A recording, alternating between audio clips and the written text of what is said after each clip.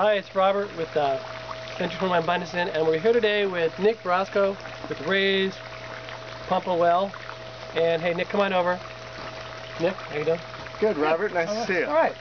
So anyway, Nick, you're gonna just kind of tell us in a couple minutes about what you do for a well test and how it's done. I'm gonna go over there and work the camera. Okay. You just tell me what you want us to look at and point it out and explain to everybody. Okay. All right. So today is August 1st, and we're doing a dry weather test for determining the water well production of a well for a real estate transaction. We're doing a 2-hour production test to determine the recharge rate of the well using a water level sensor and a water meter. So basically in an inspection, what we do is we pump the well for 2 hours, we determine the condition of the pump equipment, we determine the condition of the bladder tank, the electrical, the plumbing, and the filters. And we also run the well for 2 hours to determine the production of the well on this date. So if you take a look here, this is the water meter representing how many gallons we're pumping from the well at any given minute. So that's measuring the rate at which we pump the well. This dirty device is a sensor that goes down the well to determine the water level. So the idea of a 2-hour test is to draw the water level down, stabilize the pumping rate so that we can determine the rate at which the well is recharging. So over here is the discharge from the well, and this is where we can monitor the clarity of the water, whether or not the well is discharging sand. We could look for heavy minerals like iron or manganese. Things that we can't see in the water, we test for contaminants such as bacteria. We generally do an arsenic test, nitrates, and also minerals, which include hardness, pH, alkalinity, total dissolved solids, iron, and manganese. So those overall give us the idea of the general aesthetics of the water and whether or not it will stain the faucets, fixtures, dishwasher. Make sure that it's all kosher for the use inside the house without filters. So on this particular system, the filters are bypassed, but they added an ultraviolet light, which you won't be able to see from the camera, but they added a UV system to sterilize. Yeah? Okay. Here it is. I'll try to put it out here. You just tell what it is. I'm squeezing here. Okay. You gonna get that right here? So yeah. This unit is an ultraviolet light which sterilizes the water for bacteria. So what those blue little things there, those like little tubes, canisters, is that the actual filters? This one is the one that houses the UV light bulb, and this one houses a cartridge filter which removes the heavy minerals from the water so that they don't interfere with the UV light's ability to penetrate the water and therefore purify it. So that does more than just bacteria, or just bacteria? It kills coliform bacteria, and it removes heavy minerals from the water. There may still be dissolved minerals in the water, but it removes particulates.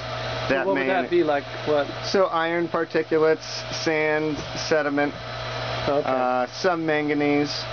It's not it doesn't remove dissolved minerals in the water, but it does remove any chunks of iron or manganese or sand particulates. Okay. So this over here, this is the pump. This is the pump that's drawing water from the well. Okay, and this is now, the pump is above the well, but is outside of the well, right? Yeah, it's not a submersible pump? Correct. There's two main styles of pumps. This is called a jet pump. A jet pump is a surface-mounted pump which draws water out of the well using a suction pipe. In this case, it's a deep well jet pump which uses 2 suction pipes and an assembly at the bottom of the well called a jet. The other style of pump is a submersible pump, which actually goes down in the well and pumps the water up and out of the well. Okay. So a submersible style of pump this day and age is a more common type of pump, but the pump you see here, the surface mounted jet pump, we do come across these quite often. This tank here, you back up, this is the pressure tank. So this is the bladder tank, and what this does is acts as a cushion for the pump that's drawing the water from the well that we just explained. It pumps water into this tank, which has a bladder inside of it, and above the bladder is a pre-charge of air that, when the pump's not running, that pre-charge of air and the bladder work together to pressurize the house with water. So, in other words, if you're filling up just a glass of water, this will provide water pressure between pump cycles, and therefore conserves energy by causing fewer starts and fewer cycles for the pump. Okay. So this is another piece of equipment that we inspect because at times the bladder inside the tank can fail. Okay. And that's an old, that one on the left there, that's an old filter or something? That's an old media filter, probably sand to remove iron and manganese. Water softeners are more common. With water softeners, you'll see a separate tank from that called a brine tank, which is the salt tank, because the water softener uses salt to regenerate after it's collected the calcium and magnesium inside of the filter bed. Okay. So Nick, tell us a little about you real quick, about your company, your background. Ray's Well Testing. Okay. You can just call me Ray. Robert dubbed that song in later. Yeah. A lot of people tell me there's a song called You Can Call Me Ray. Anyways, I bought Ray's Well Testing business. I kept the name not because I'm hiding anything, but just because of the brand recognition and of Ray's good reputation. So, before that, I worked for a company in the Napa Valley called Imboden Pump Service, where I got my expertise in working with water well pump systems, and the rest is all history. Okay.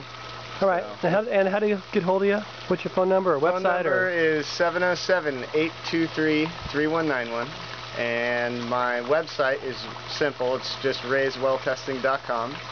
Awesome. And you can also Google Ray's Well Testing. I'm sure it'll pop up there.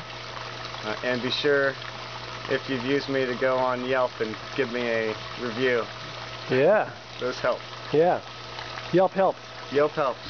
Okay, so it's back to us now. All right. That's it. If we have any more information, we'll give it to you later. Otherwise, you can buy the DVD. It's only $20. Not really. Well, maybe. Okay. We'll try not to fall in the well so we can be available to do your well test. All right. Adios.